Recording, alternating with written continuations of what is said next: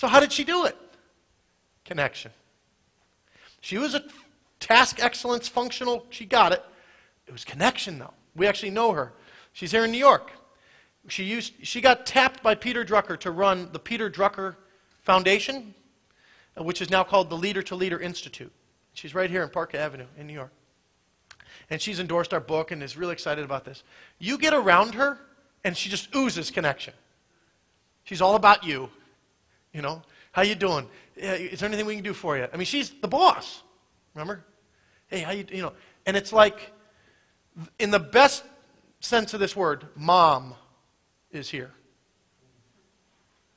You know, some of you have all kind of tweaked out things when I just said mom, but thank God and mom, and there it is. You know, good mom, you know. And it's authority and love and relationship at the same time. Of course, God the Father's the same way. But because of our society, people understand it more through woman. Does that make sense? All right. All right. Maybe some of you can relate better to this illustration. Who knows who this guy is? That's Michael Jordan. Just showing you a little bit of my Chicago roots here. Okay. Michael Jordan was probably the greatest player ever, right? And early on in his career, leading scorer every single year. Just crushing it. But he'd get it, you know, first round of playoffs and lose every time.